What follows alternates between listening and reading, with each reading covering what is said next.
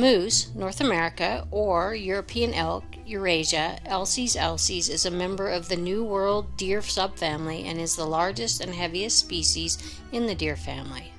In North America, 4 subspecies are recognized, including the eastern moose, which inhabits eastern Canada and the northeastern United States, the northwestern moose, which inhabits central Canada, North Dakota, Minnesota, and northern Michigan, the Shiras moose, which inhabits the Rocky Mountains in the United States and Canada, and the Alaskan moose, which inhabits Alaska and northwestern Canada.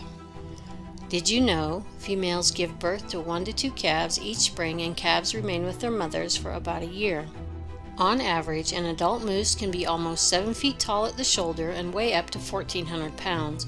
With that huge size comes a huge appetite. Moose are browsers and will casually devour 73 pounds a day in the summer and 34 pounds a day in the winter. They eat an assortment of shrubs, woody plants, and aquatic vegetation, depending on the season. The moose is one of the national animals of Canada. It is also considered the national animal of Sweden and Norway. In Norway, it is often referred to as the king of the forest. The moose is the state animal of Alaska and Maine.